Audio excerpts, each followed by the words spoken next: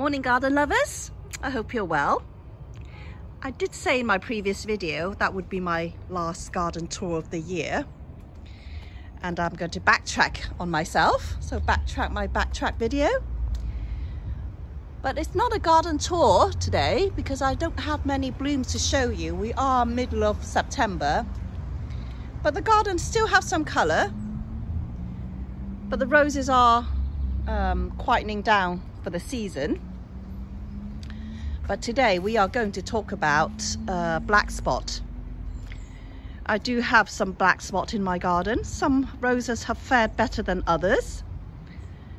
So what is black spot? Black spot is a fungal disease which affects the roses, mainly the leaves, due to wet weather.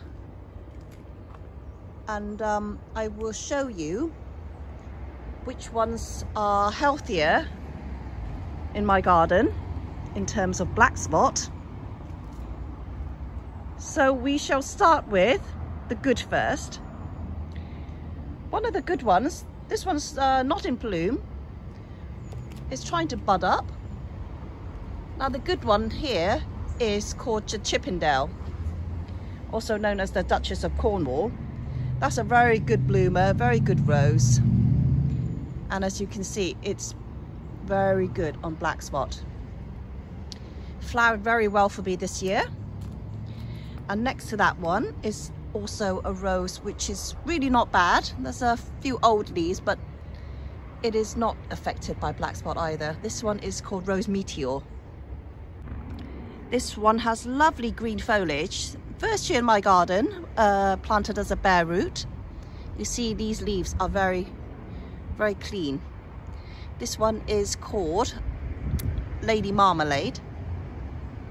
And we do have a little cutting here. It's a David Austin rose. It's the Grace. That looks pretty good. That looks pretty good as well. Let me move on to, let's have a look. Well, these two new roses here. This is Distant Drums. Gorgeous colour. Look at that. Beautiful. There's a tiny bit, but I wouldn't say it's too bad. Lovely clean foliage. And next to that is also another new one in my garden. This is Princess Charlene of Monaco. Not bad, not bad. They do love to eat these bugs do love to eat the leaves though. But that's okay, it's good for, it's food for the other insects. I think the light might be a little harsh, the morning light, but you can see this one here in the pot. Beautiful clean foliage. Tall and strong. Look at that. Lovely green foliage, and it's also trying to bud up. Now what variety this is? This is a David Austin variety, and also one of the healthiest ones. This one is Bringing Me Sunshine. Lovely variety. Now I was at the David Austin a few months ago, and they had a lot of these. There were a lot of Bring Me Sunshines dotted everywhere around the garden, and all growing very healthy and big. Next to that one, you see the size comparison. This one is also not bad rose. This one is called Danahue, also a new introduction. Lovely healthy foliage. As you can see, it's also quite clean. We do have some older foliage, but that is because it's old, not because it's affected by black spot. But that one, this one is not bad either. So these two are very good for black spot and very healthy roses. But this one here, I'm sure a lot of viewers would like to know how it fares with black spot. Only a couple of tiny blooms here. This is the new one called Emma Bridgewater. And it does have that leathery leaves, but not as leathery and matte as some. That is pretty good on black spot. Just a few bits here and there. but it's generally in very healthy condition. This one here has performed consistently well in my garden. Could be one of the best performing roses in the future in my garden, I think. This one here is called Eustacia Vi, and it's still blooming away. Very, very good. I highly recommend this rose. It's a good all-rounder, and we have a few older leaves, but I wouldn't say it's affected by black spot, this one. Gorgeous rose. Next to that, it's not a David Austin. This is called Mum in a Million, a very popular rose. Very good rose as well. This one here, lovely bronzy type of foliage. This is Mum in a Million. Not bad. And one of the healthiest roses in the garden is a first year. This one is Olivia Rose Austin, planted bare root in a pot. Look how clean the foliage is.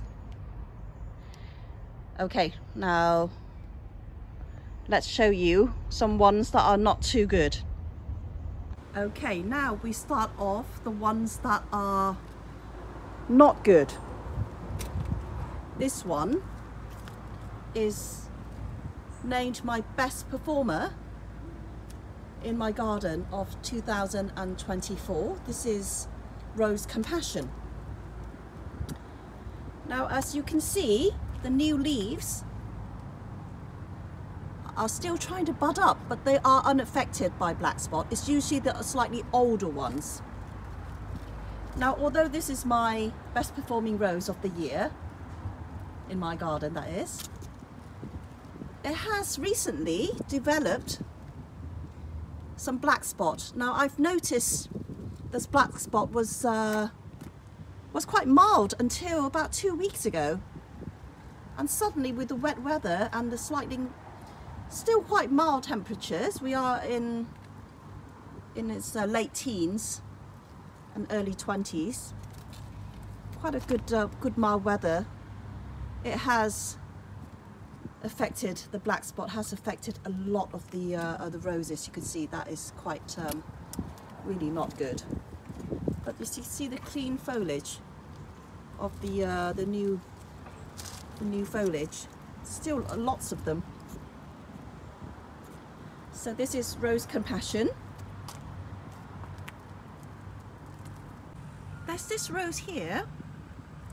This is Summer Romance, and it's been in this spot for about 6 months now. And I always thought this was quite a really healthy rose. It is usually very vigorous, but maybe it's a little bit weakened by being moved. But this one, at the moment, is really not doing well with the black spot. Look at that. So one that actually surprised me a little is Summer Romance. I mean, compared to the ones at the one at the back, this one here, if I can reach it and show you, that is Timeless Pink, and that one has a little bit, but it's nowhere near as bad as Summer Romance here. This one here is Fruity Parfuma from the Cordes Parfuma collection. And look at it, that is not a good one either, which is surprising because most of the Parfuma are really very, very healthy and strong. This one here, as you can see, not so good. Now this one here is the edible rose from Finogino. This is Theo Clevers. Really lovely rose. And up until a couple of weeks ago, the foliage was really fresh and clean. As you can see, this one is affected by this fungal disease as well. Now I do garden in zone 8 in the southwest of England.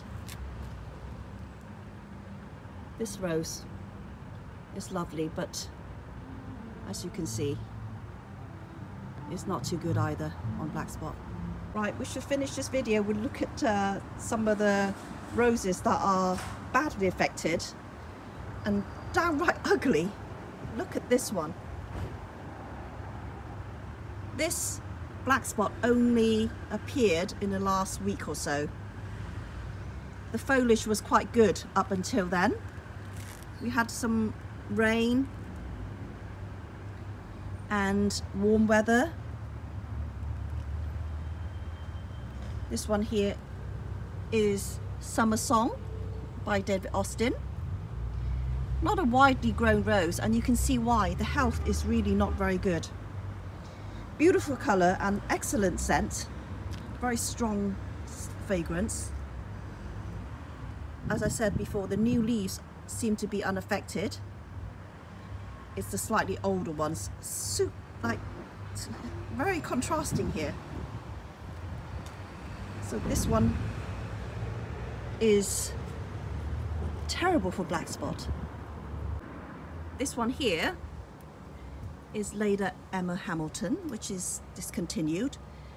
It's a gorgeous bloom, but I can see why they discontinued it, because it's just not that healthy. Look at that. It bloomed fairly well for me this year, but didn't have the wow factor this year. But the black spot is all over. But there's a bloom there though, still trying to peek through. Trying to be on its second flush. So this is Lady Emma Hamilton, one of the ugliest in terms of black spot in the garden. While sharing that ugliest rose in my garden in terms of black spot with Lady Emma Hamilton and Summer Song, this one is also very susceptible to black spot, and I've always known this, but I didn't have the heart to throw it out. It did flower quite well for me this year, and it seemed to have improved. But in the last week or so, it has developed this ugly black spot. You see, it covered the leaves. So this is a very ugly rose for black spot. Now, how we treat it, black spot, you can treat it by feeding the roses and letting them have air circulation and not being too crowded, I suppose. But the way I treat it is I just peel off these leaves and burn them. You just remove the leaves off and burn them. Don't put them in the compost heap, otherwise they'll just contaminate it. There's also sprays that you can buy, but it does, spraying the roses does affect the biodiversity of the soil and affects the insects in the garden. So I tend not to do that. It just looks unsightly, but you just have to maybe pick varieties that are healthier, so you don't get black spot too much.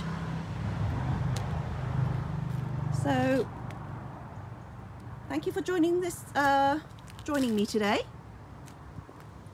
and I will see you soon.